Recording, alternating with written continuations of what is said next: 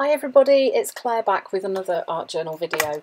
Today I'm working in my journal where I use leftover paint and I smoosh it onto the page, and then this is a journal that I often pull out when I really don't know what I want to do, but I know I want to do something. So I'm starting off with these Jane Davenport watercolour pens, and I'm just adding some of that green onto the page, and then using a water brush I'm just pulling it out. So this page only has leftover paint on, no gesso at all. This is a stencil from Art by Marlene, and it's from her Sophisticated range, and it is called Mask 08. It's a really pretty pattern. You'll see when it gets lifted up it leaves such a lovely pattern behind. And I am using Ocean, I think it is. Yes, Ocean over the top of the background colours. So then these are some collage papers also from Art by Marlene, and they are great when you want to add some images onto your page.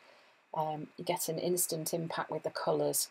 So what I'm going to do is be stamping onto these these collage papers, and then cutting them out and sticking them on to the page. These stamps are also from Art by Marlene. They're from her Essentials range, and they're called Mix and Match Dotty Flowers. So I've just selected some and stuck them onto the acrylic block, and using black archival ink I'm just stamping them onto this background, and then a fussy cutting them out. As you know, I hate cutting out, so I find this bit really tedious. If only I could cut out as fast as I can when it's sped up, that would be great.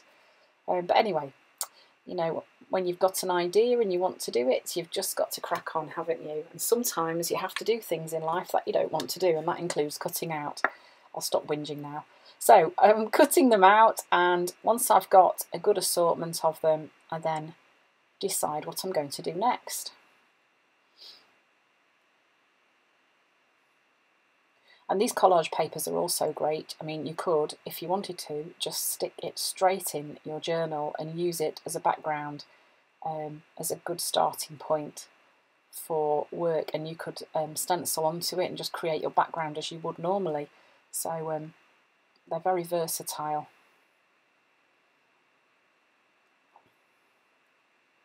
And then popping them all back in place. I am a bit of a tidy freak. I have to keep things tidy and where they should be.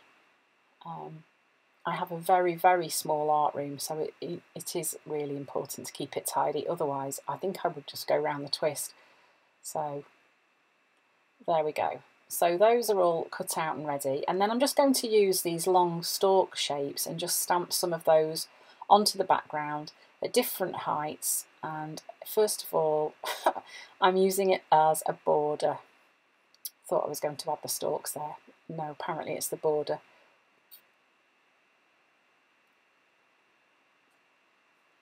So I'm just using black archival ink to do that. Then I'm going to stamp it on as some stalks at different heights, some close together, some a bit further apart.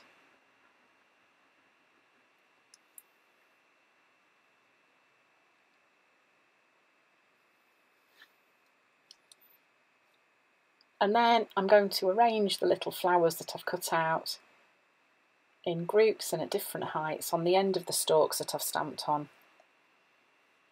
Some of the colours that I'd cut out felt really didn't work because they didn't stand out well enough against the background that is quite bold.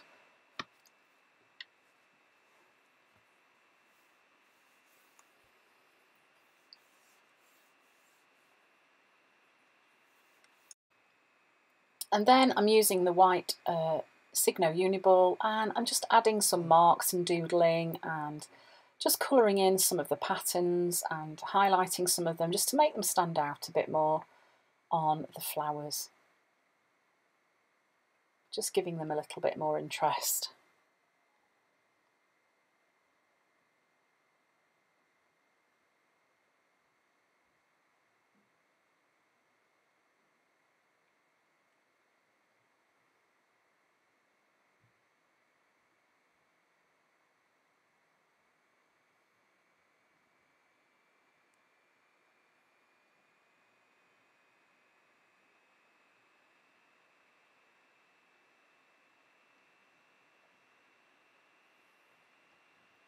this sort of thing actually becomes almost quite meditative, just like you're just going with the flow and just making marks and colouring in bits wherever you feel like it. I was quite pleased with how it looked in the end. So these rub-ons are also from Art by Marlene, and they are some of my favourite when it comes to adding text and being quick, because it's all ready made for you and you literally just rub them on and you've got writing on your page. So if you're not mega confident doing your own writing, you could try and get hold of this on these letters. You can also get other ones. You can get massive sheets of letters that you can use as rub-ons. I guess the only thing you have to be a little bit careful with, as you can see here, is when other bits of letters accidentally stick on where you don't want them to. I did consider cutting out the letters that I wanted, but I thought it would just get a bit too messy. So, and then when I ran out of letters, I just had a go at drawing them in myself, copying the style that was already there. So once that was done, I just added a few dots onto the page and that was done. So a really lovely way to create a page using some leftover paint and lots of Art by Marlene goodies. So I hope you've enjoyed watching this video and seeing this page take shape. Thanks for watching, and I'll see you all again soon. Bye!